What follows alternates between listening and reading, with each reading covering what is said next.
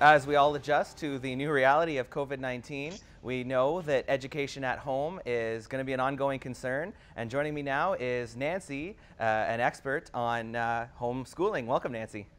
Thanks for having me. All right, so first of all, let's introduce yourself to the viewers and your background in education. Sure. So Nancy McIntyre, I work with the Catholic District School Board in Eastern Ontario.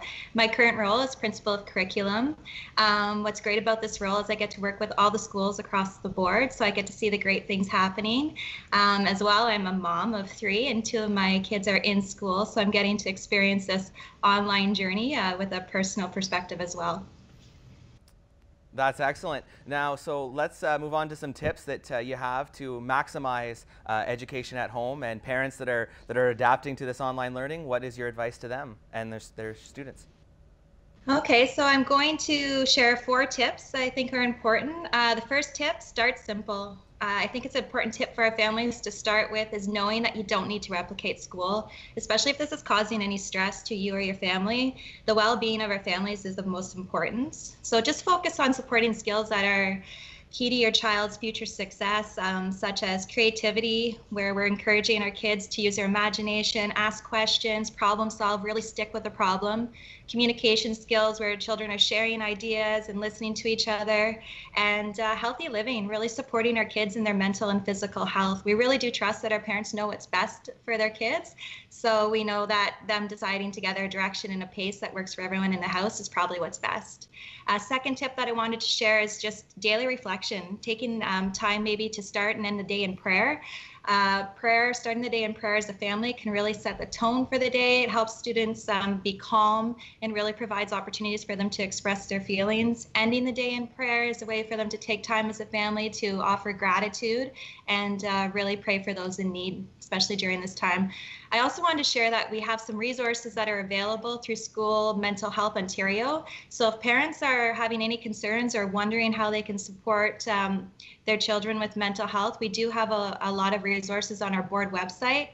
As a board, we also have supports for our students and for our parents, and I know that our school support staff are working diligently to ensure that our families are connected to these resources. A third tip that I wanted to share was stay connected.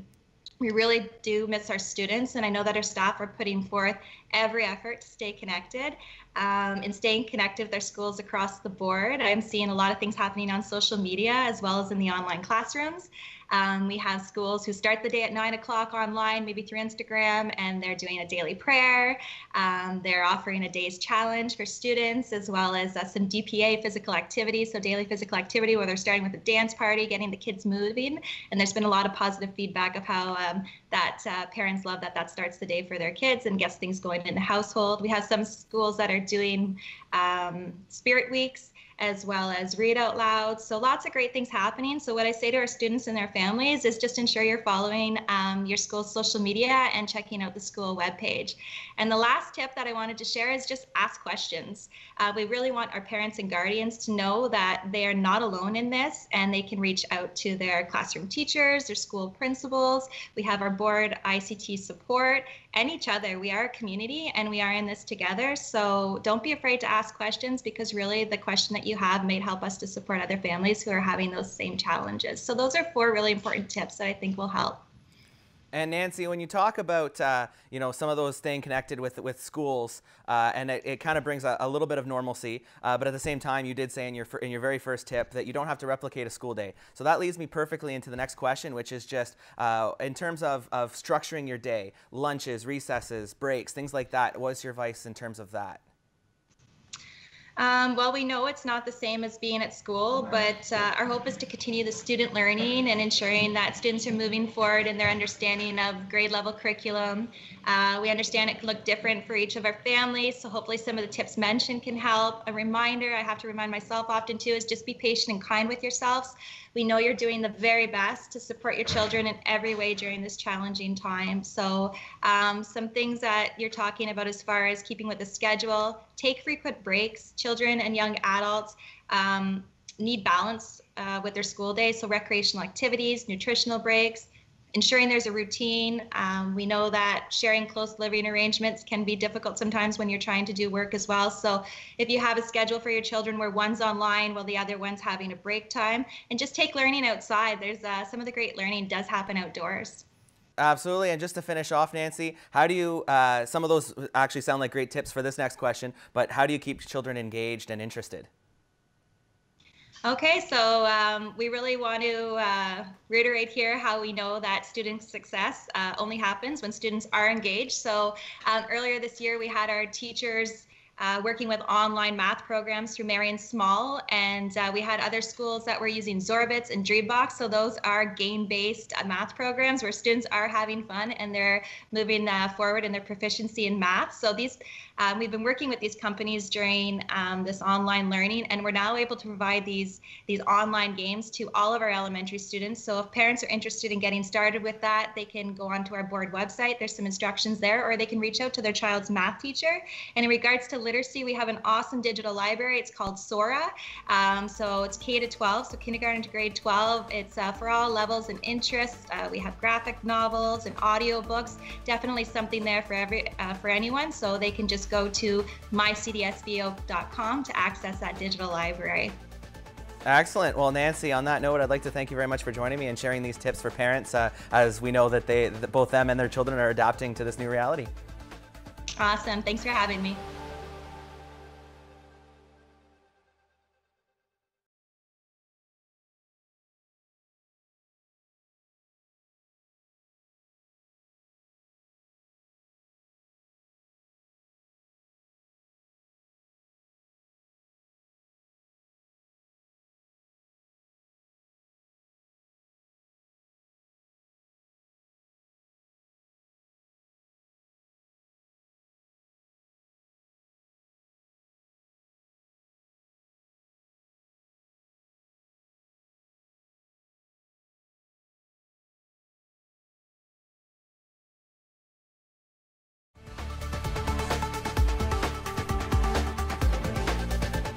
And now, here's the next installment of our series with the Seaway Valley Community Health Center, where registered dietitians Joelle and Lindsay provide some grocery shopping tips. Hi everyone, my name is Joelle and this is my colleague Lindsay, and we are both registered dietitians at the Seaway Valley Community Health Center. So today we really want to talk about how we can take care of ourselves during this time. There's a lot of information going out there telling us what we should be eating and what we should be doing. So really we wanted to take the time to talk to you about how is food making you feel today, and giving you some tips and tricks on how we can take care of our bodies and our minds during this time. So it's okay if you are using food as a coping mechanism during this time. Eating is a behavior that will absolutely look different for everyone, especially right now. So it's important to take the time to check in with yourself and ask, how is food making me feel today? Is it adding to my stress or my anxiety?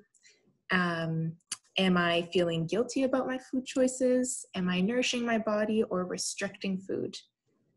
Some of these statements may sound familiar to you, and we want you to know that that is okay and that your feelings are completely valid because you're not alone. You have permission to listen to your body, to nourish your body, and to give it what it needs to feel good in this moment and at that time. So because all of this may be causing you more stress or more anxiety, you may be finding yourself overeating at times, and that's okay and completely normal. You may also find yourself undereating at times because food is less accessible and less available to you than it usually is. Your routine has also likely been disrupted, so you may not have access to food. Like we mentioned, you may be at home for longer periods of time. You may be working from home and or with children, baking more often to pass the time, having different cravings, moving less because we're asked to stay at home, eating more from canned foods or frozen foods. So I'll let my colleague Lindsay kind of discuss some more mindful eating tips that may be helpful in order to guide you in navigating those feelings around food.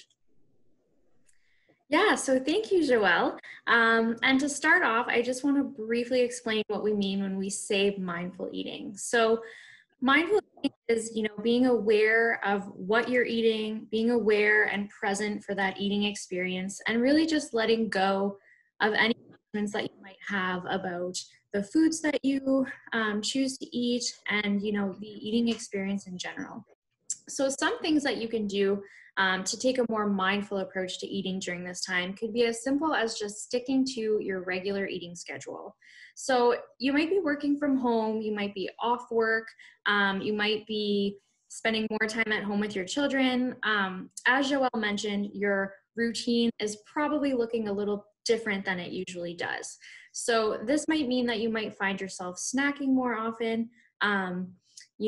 Food is more available, you might be trying to pass the time, or it might mean that you're busier than usual and going longer periods of time without eating. So a lot of people really like to have that structure or that routine in their lives. And so sticking to that regular eating schedule can be really helpful for that. So even if other aspects of your normal routine are disrupted, you can bring in that normal eating routine and have that schedule back in your life. So for example, if you're used to having an afternoon snack at work, why not have it at home too? So that might look like, every afternoon around 3 p.m., just checking in with yourself and asking yourself, am I hungry? Could I use a snack right now? How are my energy levels? And, if the answer is yes, then go ahead and have a snack. That might help. It might help you kind of take you through till supper time, or it can help you stay in tune with your body's normal hunger cues and be able to give your body what it needs. Another thing you can do is if you're someone who normally meal plans or prepares food in advance for the week, keep doing that. Even though your week might look a little bit different than it usually does, by having that game plan and going into the week prepared, you're able to, have food ready, have food available when hunger strikes. So if you're at home with your children and you're not used to really having to feed them throughout the entire day, every single day, so by having that game plan, you might have lower stress levels because you have food ready, you have food prepared, you have a game plan, and you're able to kind of feed them when they're hungry, as well as yourself. So if that afternoon snack is needed, it's not really stressful because you have something in the fridge ready to go. Another thing that you can do is just sit down at the table and eat your meal. So if you're at home with your family or at home with friends, this might be a little bit easier for you to come together at the table and sit down and share a meal together. But if you're alone, it might be a little bit harder. So something you can do if you're at home alone is, enjoy a meal with someone virtually. So use video chat, your phone, your tablet, your laptop. You can still look up at the table and have someone there with you. So that way you're able to really enjoy the experience and share it with someone.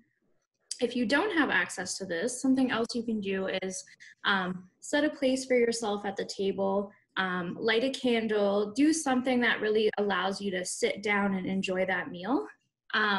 You can even change the setting. So as the weather gets warmer, sitting out on your deck or your patio and enjoying a meal out there, opening the windows and having the fresh air come in, anything that really helps you enjoy that eating experience. The last thing on our list is to try and enjoy the entire food experience. So with our busy lifestyles, we're not normally able to enjoy cooking and baking as much as we might like to. It might seem like more of a chore, but right now, a lot of us are getting back into the kitchen and spending more time there, baking and cooking, which might lead to a little bit more anxiety or stress because we might find ourselves eating more baked goods than usual. So we'd like you to kind of reflect and use this time to kind of look at the experience, reflect on it, and, think, how is it making you feel? So think about baking, how is it making you feel? Is it calming, distracting, fun? Are you involving your children and creating memories, teaching them life skills? So this reflection can really help you enjoy the entire experience, but also enjoy the food even more because you're able to appreciate the time and the effort that went into the entire process. So overall, this is the information that we wanted to bring to you today to help you get through this time at home. Nutrition is very important, but it's only one part of the puzzle. So it's really important to remember to be kind to each other, but also to be kind to ourselves. So hopefully everyone is staying at home if able, staying safe, washing your hands. If you feel like you're overwhelmed or requiring additional support or resources during this time, you can visit our website or our Facebook page, where we have a list of different resources and services available during this COVID-19 outbreak. And if you'd like more nutrition guidance, feel free to check in with myself or Joelle. Again, we're the registered dietitians with Seaway Valley Community Health Center, and you can do this by calling our center. Thank you very much for having us. Thank you.